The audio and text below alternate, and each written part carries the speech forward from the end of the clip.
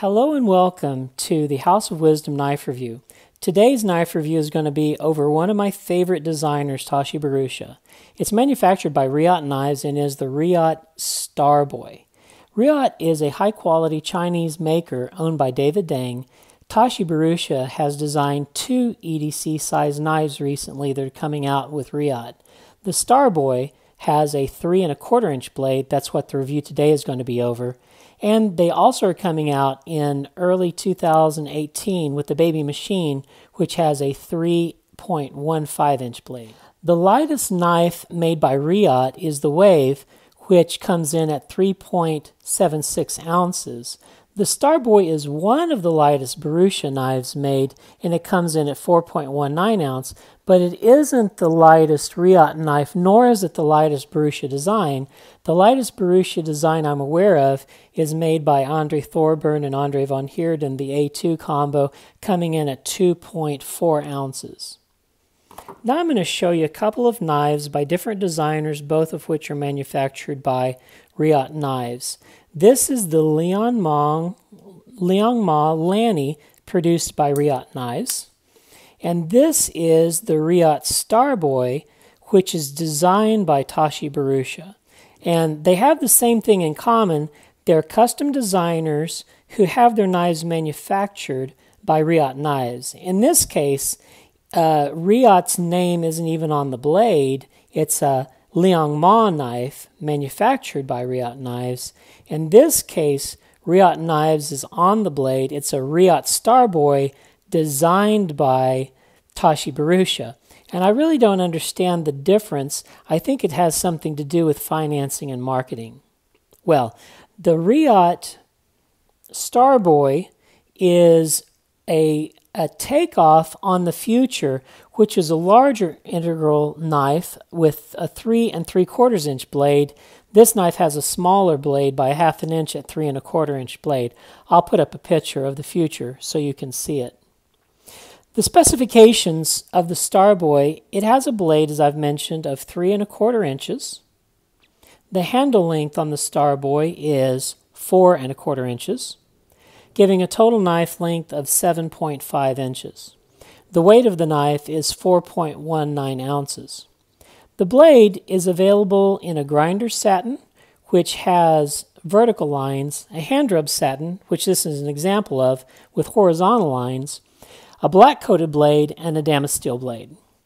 The blade on this one is RWL34, which is chemically similar to the Crucible CPM 154, in a clip point configuration.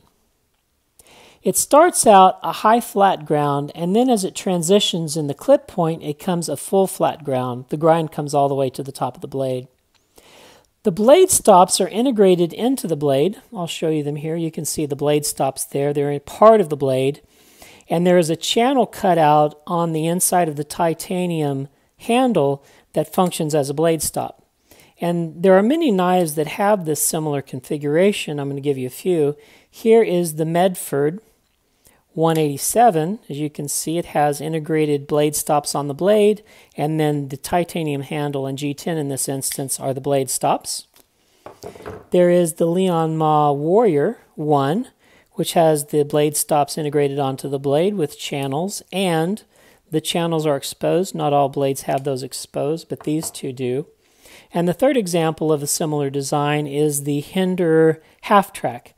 It has the stops integrated onto the blade, and then a channel that functions as a stop. The inside of the titanium handle functions as the blade stop. And that's a similar blade stop mechanism that this knife has. The method of deployment on the knife is by flipper, and I want to brag on this flipper. It is great. In the open position, the knife handle is continuous with the flipper design, so it's one clean, smooth line. And also in the closed position, it's one clean, smooth line. And Tashi Bharucha has done this. I want to show you the similarities. This is the Rowdy that's a Tashi Bharucha design. Again, the flipper type is continuous with a handle in the closed and the open position. And you can see the similarities in the blade design both in the closed and the open configuration. Not all knives do it that well. I want to give you an example, not to pick on any knife, but here's the Browse Razorback, and as you can tell, the handle goes straight and then the flipper tab hangs down like a misplaced appendage. Not to pick on anybody, but I think the beauty of the Tashi Bharucha design, how it integrates the flipper into the handle design, is much prettier and more functional, and it feels better. If your hand goes against that, it's an abrupt stop, and here there's a nice smooth contouring, so your finger never feels like it's abutting against anything that's out of place. The handle is a full titanium handle, both on the show side and the clip side. I just want to bring some attention to the beauty of the handle. J.D. Perkins at J.D. Cutlery does this, and he does it for a nominal price. It's only $20 more than a blade you would pick up at Blade HQ, for example. This is a teal green with bronze stonewash to it, and he even bronzed the hardware and pivot for me, which wasn't done initially. I bought it as an afterthought. I sent him an email and asked him if he would mind bronzing those, and he did that free of cost for me, so I really appreciate Jeff Perkins for doing that. So you can get a customized knife if you get it through J.D. Cutlery for a nominal price. Well, I just want to talk about now the beauty of the show side. First of all, there is no signage on anywhere on the handle scales. The only thing we have on the show side is the pivot. We have this sweeping line that goes from wide and deep to shallow and narrow, about 2/3 of the way up the knife. The similar aesthetic theme is continued on the clip side, starting on the clip and then continuing on to the handle frame, even though it's done in two different planes. So I want to shout out to Tashi Bharucha. I love that continuing aesthetic theme, and I think it really adds a lot to the knife. So anyway, it's held together by two body screws, and it has a faux integral design. As you remember, the predecessor of this knife, the Future, had an actual integral design, but this just has a faux integral design, and you can see the line here that separates the two handle scales. They're held together by two body screws and the pivot. And then the lanyard hold I want to bring attention to, it is in sagittal plane rather than transverse plane. Most knives put their lanyard in transverse plane like this. It goes across like that, and so you have the lanyard cord sticking out like this at right angles to the knife. If you put it in the sagittal plane, it sticks out in the same plane of the knife and doesn't come out wide. I think it's a better design. I just want to bring up other knife makers who've done this. This is the Reich 1508, and here's the lanyard hold also. They put it at the end of the knife, and they put it in sagittal plane also, like the Reate Starboy. So I just want to shout out. And look, it doesn't interrupt the knife. Some people will put their lanyard holes as an afterthought on it, and I'll look at the Reate Wave, for example. It's just kind of stuck onto the edge there, whereas here it doesn't interrupt the lines of the knife, so I really like the design features that they have there. Okay, so the tail of the knife I wanted to bring attention to. There's an interesting design here. It looks like a crowbar on the tail of the knife. I really don't understand why that is. It seems like you could just make it across there. The only functional advantage it has is you can really see that your knife is perfectly centered because it sticks up through the end of the knife there, but anyway, I just thought that was a little bit odd. We'll move along now to the pivot. The pivot is a ceramic pivot that uses Torx hardware, and my hardware is bronzed here.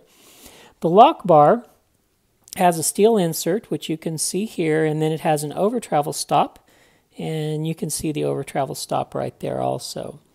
The lockup on this particular knife is about at 30 to 25%. The pocket clip on the knife is very nice also. It is a sculpted titanium pocket knife that has the line going across, as I mentioned before. It has blind screws so that the clip side is relatively unobstructive. All your hardware is on the inside, and it has a nice ramp to get into your jeans pocket. The action of the knife is very smooth. It has a great detent. The flipper design is made more to be a light switch type flipper than a push button flipper. If you try to push button, it really doesn't work. It's made to be a light switch. But the action is very smooth, and it flips hard Whenever you shake it down after you get past the D10 angle, it shakes down very nicely. The centering is perfect, as Reate always does. The signage on the knife is minimal. The handle has no signage whatsoever. It's completely sterile. On the blade on the show side, it has the Reate maker's mark. And then on the clip side, it has the steel type, which is RWL34, and then it has the Tashi Bharucha's maker mark. I just want to point out, I like the smaller Tashi Bharucha's maker mark on the Starboy than the larger one on the Reate. I think it fits more, and it doesn't detract from that beautiful hand-rubbed satin finish we have on the blade. The value of the knife is really good. In this version, the hand-rubbed satin is $355 from JD Cutlery. It's $340 for a grinder satin. It's $20 cheaper if you go on Blade HQ's pre-order, but they don't have them yet as of early December. So what are my impressions of the Reate Starboy? I really like it. Are there opportunities for improvement? Well, I have a theoretic one. Jeff Perkins, whenever he was disassembling it, said, do not try to disassemble this knife. As a matter of fact, he had to send 2 back to Reate because he messed them up trying to disassemble them and reassemble them to anodize them. So I try to use good judgment. I can use my prefrontal cortex enough to know that if Jeff Perkins says not to do it, I'm not going to do it, because he disassembles hundreds of these knives, and you can learn from the judgment of other people. The same thing with Nick Shabazz. He one time disassembled an SR2 from Lion Steel, and he said, do not ever try to do it. And so I don't try to do it. I use good judgment. What do I like about the knife, though? Tashi Bharucha design in an EDC format. I really like it. Tashi on his customs uses really big blades. There'll be a 4-inch blade on some of his knives, like the Perv and the Church. They have really large blades. And so to make an EDC-sized knife, I really value that. Their normal knives are designed more to be placed into a case for show and storage rather than into a pocket for EDC use. So I like an EDC use knife. I like the lanyard hole orientation too, with the sagittally placed rather than transversely placed lanyard. It keeps the handle scale design clean and uncluttered. And I like the consistent aesthetic theme that Tashi Bharucha uses, the line that goes from deep and wide to small and thin across the handle scale. And even on the clip side, it does the same thing, even though it has to do so in 2 different planes, on the clip and then continuing on the handle scale. Well done, Tashi Bharucha. And I like that Jeff Perkins sells it, and he'll customize it for you for only a minimal fee, around $20, so that's an advantage also. Summary. Tashi Bharucha is a great designer. Reate Knives is a great manufacturer. Together, they've teamed up to make a great EDC-sized titanium frame lock knife, and JD Cutlery will customize it in any way you want for very little money. This knife might be the right one for you. Let me know what you think about it in the comments section. Like and subscribe, and we'll see you on the next House of Wisdom knife video.